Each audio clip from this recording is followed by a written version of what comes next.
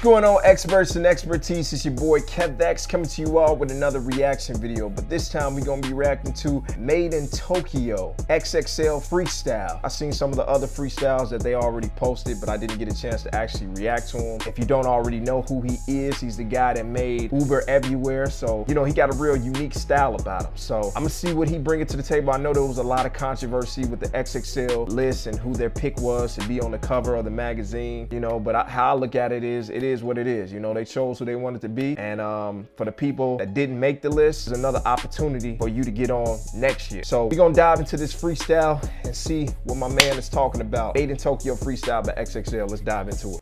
Probably in Japan, chopsticks in my hand, with that 05 baked Rick Owens on my pants. All my tracks slit, ooh, needle track fit. Steph Curry with the hus, GQ with the looks. I wonder what my son be thinking. Cook, no apron. Mumble on the beat when you blazing. Okay. Make sure you look good cause he taping. Yup. You made on no bathing. What? Save no hoes, no cape, man. This that mumble rap. Oh snap, I saw what he just did right there. He said this, that mumble rap. He made it, you know, he's successful. He made it to the cover. People can say whatever they want, so now he throwing it back in their face to all those people that say that they're not fans of mumble rapping. And it's obvious he's not mumble rapping. And that's why I really don't like that term, mumble rap. It's too general. Not everybody that's in that realm of music are actually mumbling. So I see what he's doing. He's basically letting people know, like, hey, say what you want, but I'm still gonna do me regardless of what you think. I feel him on that. Oh, heads really want none of that. Yeah, they want none of that. Ooh, they want none of that. That mumble rap. Oh, heads really want none of that. Yeah, they want none of that. Ooh, they want none of that.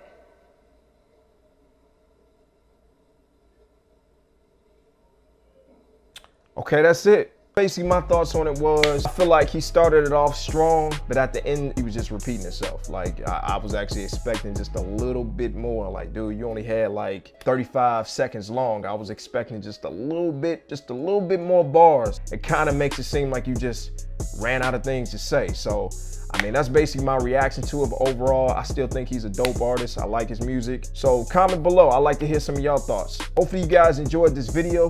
Don't forget to comment, like, share, and turn on your notifications so you can be notified for when the next video will be dropping. Because trust me, I got a lot of quality content on the way. So please turn on your notification and hit that subscribe button. And I'm gonna talk to you guys in the next video. Peace.